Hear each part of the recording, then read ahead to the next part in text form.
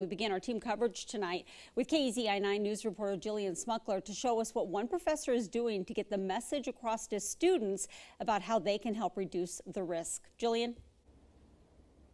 Renee, convincing college students to avoid going to parties, social distance, and wear a mask seems like an impossible task, especially because the reality is we've all been cooped up in our homes for 7 months and many people are itching to get back to normal. But obviously that can't happen yet, especially here in Lane County since we're seeing a surge in COVID-19 cases. So how do you reach students and really show them the risk? Well, through social media, of course. Ellen Peters is the director of the Center for Science Communication Research at the University of Oregon. She's been using Twitter and statistics to show students the risks their behaviors have for themselves and others and to motivate them to practice good behavior. She says students have been extremely receptive and actually surprised to hear just how likely it is that they'll run into someone who is COVID positive.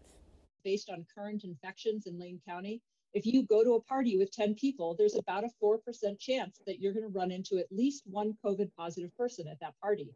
If you go to a party with 100 people, though, that goes up to 37%.